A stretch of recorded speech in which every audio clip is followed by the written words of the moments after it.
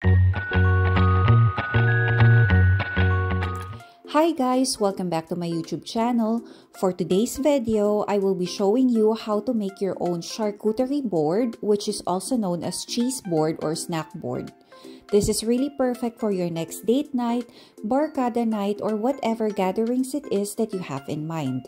It will make your next handaan looking fancy, plus masarap pa talaga siya guys. Charcuterie is a French term from the 15th century which traditionally involves cured meats and meat products. Now, in the modern times, this definition has evolved to include more types of foods and styles of boards.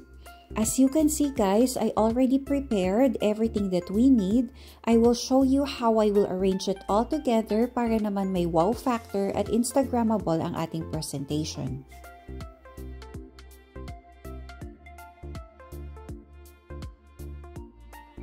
For the board guys, there are different sizes and shapes available. It depends na sa gusto nyo and sa number ng guests nyo what you will use. If wala namang board, it's okay. Then use a tray or a big plate na lang.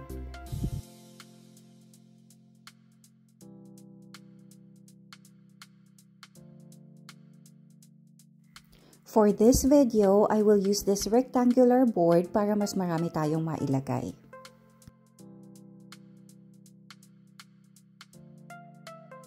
So guys, let's start. We have here our cold cuts or cured meats, cheeses, crackers, chocolates, fruits, veggies, and nuts.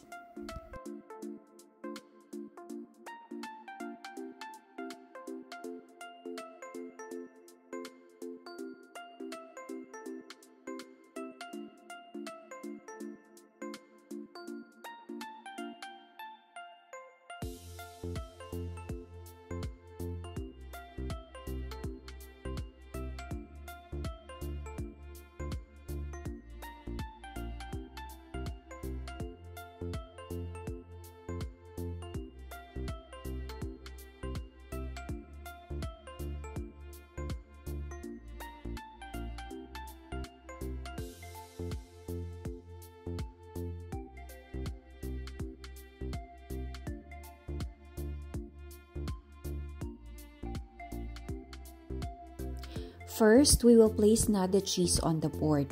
By the way guys, you can put whatever snack you have available at home. Always remember, whatever it is that is easily available and accessible for you at the moment is the best option that you have. So ilagay dyan kung ano ang gusto nyo, ang favorite nyo, and kung ano ang meron available at home. As long as you did it with love, for sure your guests and your loved ones will appreciate it.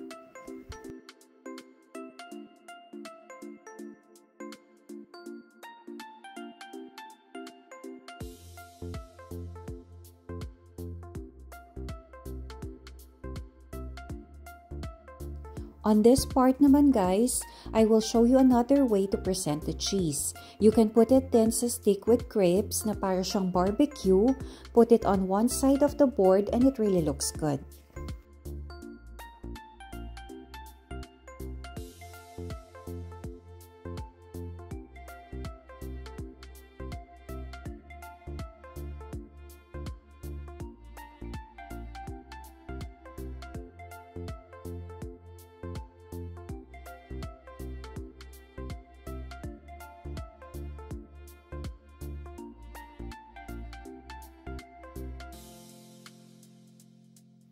For the rest naman of the cheese, we will put it on the lower edge para scattered ang cheese sa board natin.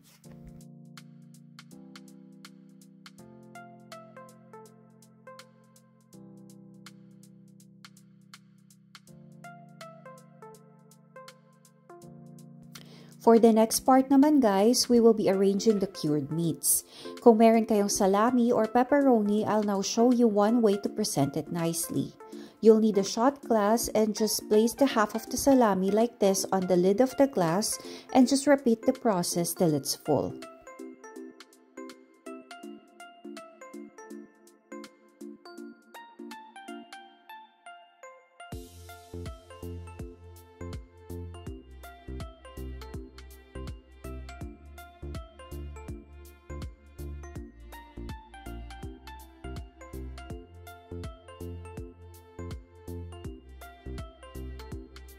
Now guys, we have to turn it upside down sa ating board and tada! You'll have a salami roast.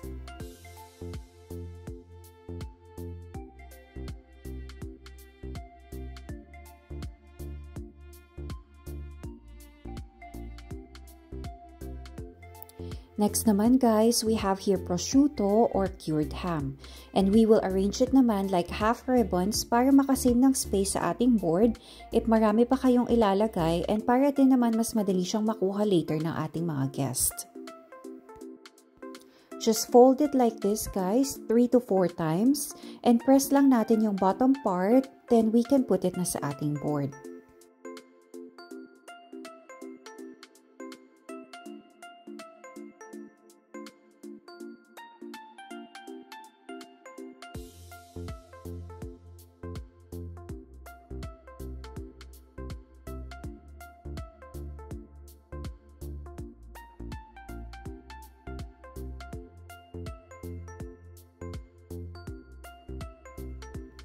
After the cured meats, we will put naman the fruits and veggies. Disclaimer lang guys, this video is just a guide to give you an idea how you can arrange it in this manner. There is no particular order in assembling this board. Don't stress yourself guys. It's up to you kung saan you tingin it fits, just put it there. Use your creativity and I'm pretty sure it will turn out great, okay?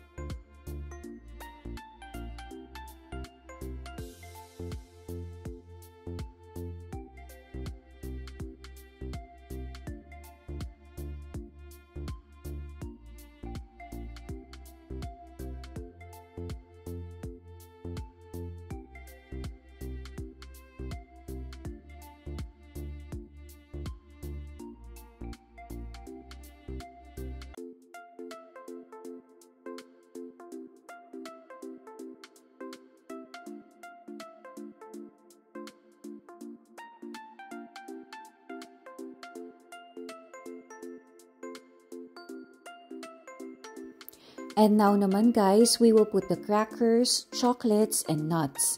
It's a great addition dito sa ating board kasi it will create then additional flavor and texture na will give a nice impression sa ating mga guests.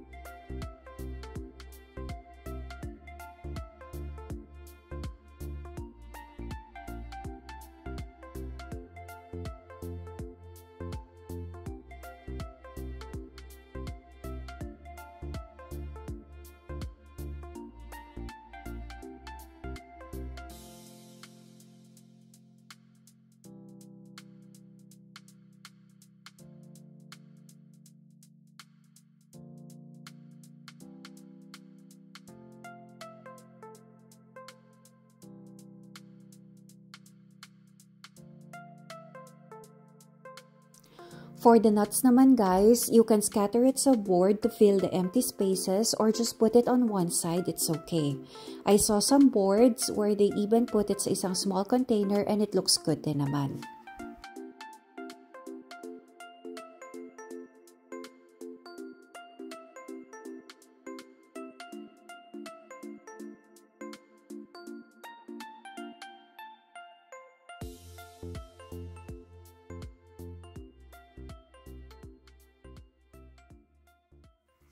And now guys, let me present to you the finished product, our very own charcuterie board.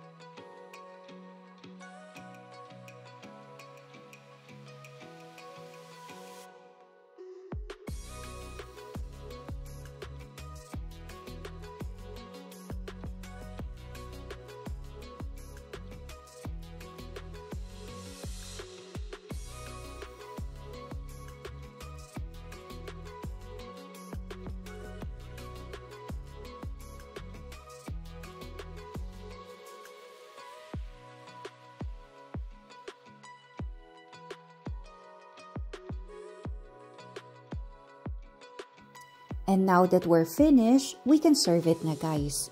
Usually, it is partnered with wine, but it's still up to you and your guest how you want to enjoy it.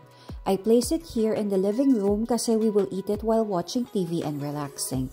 Of course, you can do the same, and since you opened the TV naman na guys, try to watch na din my other videos. I uploaded another snack idea last week entitled How to Make Cute Mini Donuts, and it is also a great addition sa inyong snack party. If you have suggestions and recommendations for the next video, just feel free to comment down below guys.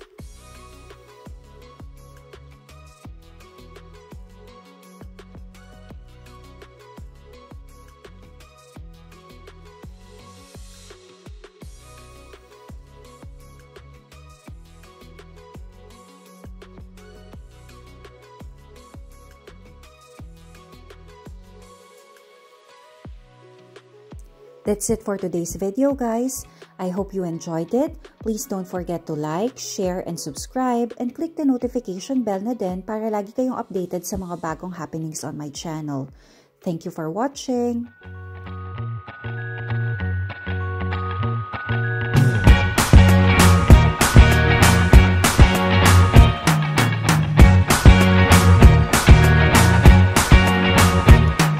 I can't forget that